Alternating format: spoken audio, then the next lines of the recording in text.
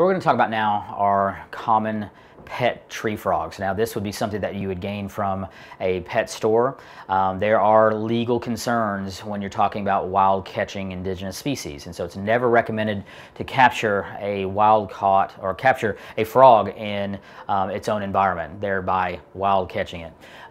Common types of tree frogs are the green tree frog, which is a pretty small version, the white tree frog, and then red-eyed tree frogs are very popular.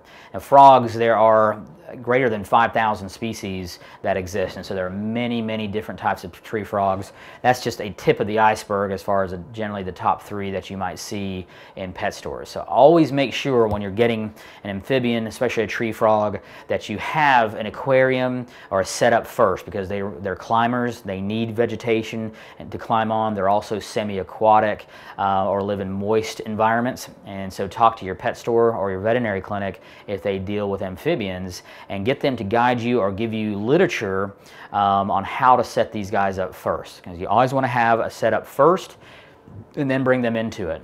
These guys do not like to be handled, and it's not recommended to unless you absolutely have to. They're generally for observation only, and all these guys typically are going to eat insects like crickets, waxworms, mealworms, flies, things of that sort. But always check with your pet store to make sure you're feeding and housing a tree frog appropriately.